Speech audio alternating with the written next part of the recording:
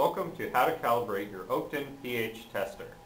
Before you begin, condition your pH tester electrode by immersing it in electrode storage solution, pH 4 buffer, or tap water for at least 30 minutes before use.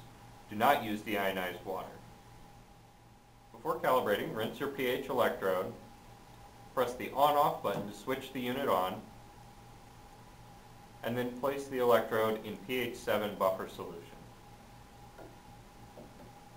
Press the Cal key to enter the calibration mode. The Cal indicator should be shown. The upper display will show the measured reading based on the last calibration, while the lower display will indicate the pH standard buffer solution. Wait for the reading to stabilize, then press the Hold Enter button to confirm the first calibration point.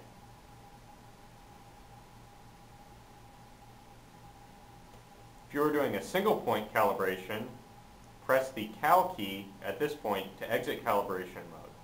If you're doing a multi-point calibration, the lower display will now switch between 4 and 10, the other calibration buffers.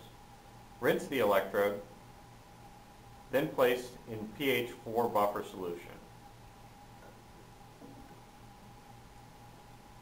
Wait for the reading to stabilize, then press the Hold Enter key to confirm the second calibration point.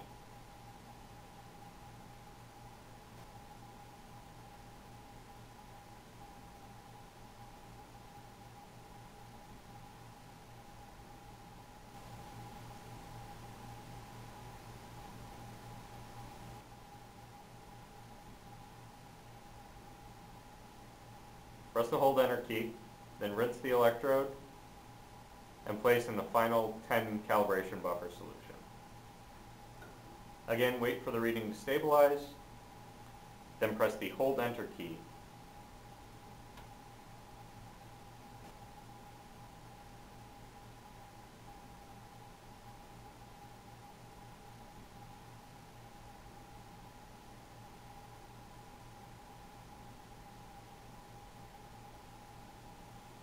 Press the Hold Enter key to confirm the final calibration point. The tester will then return to measurement mode. At this point, you can rinse the tester and confirm the calibration by placing in any of the pH buffers or take a reading of your sample.